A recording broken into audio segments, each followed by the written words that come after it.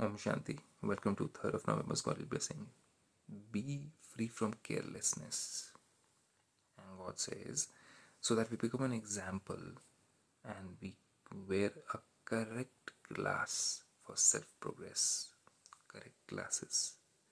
Now, we generally look at other people and we spend a lot of time in contemplating about how much they are worse than us or how much we are better than them.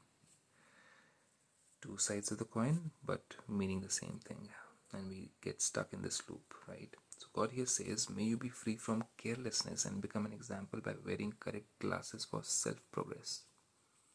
Now, what do these glasses see? These correct glasses, you can understand that also. The children who simply check themselves with big heads wear glasses of carelessness. Big heads means, okay, I don't have lust, anger, greed, ego, attachment, fine, I'm perfectly fine today. All they can see is that whatever they do, it is a lot. Oh, I've done a lot, I'm better than this person, and I don't think I need to do more. I'm better than this one or that one.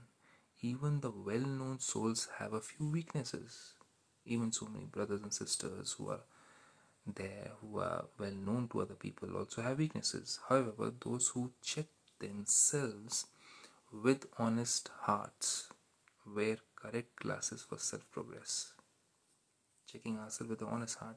How many people in this world can say I've got this weakness? Very few. And those who can say I've got this weakness are the ones who are going to make progress. But many people say that person has got that weakness. He should change himself. She should change herself. And the more focus we are wearing some other glasses. So these glasses are to do self-check, self-understanding. They simply see the Father and themselves. They do not see what a second or third person is doing. So they simply see the Father and themselves. They compare themselves with the Creator. Am I becoming like Him? Do I have qualities? Do I have talents like Him? Do I have powers like Him? They do not see that what a second or third person is doing. They're simply concerned with having to change themselves. They become examples for others as compared to people who find out faults in others, talk about faults about others, who did what, how did they fall, what did they do wrong.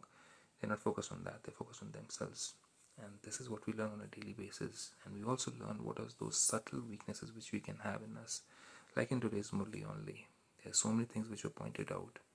On a daily basis, we get to learn this Murli, hear it, and we find out what all can be lacking in us. And how do we complete ourselves? How do we actually fill up those gaps? To learn more about it, you're most welcome to Brahmakumaris Center and take this beautiful knowledge. Om Shanti with this.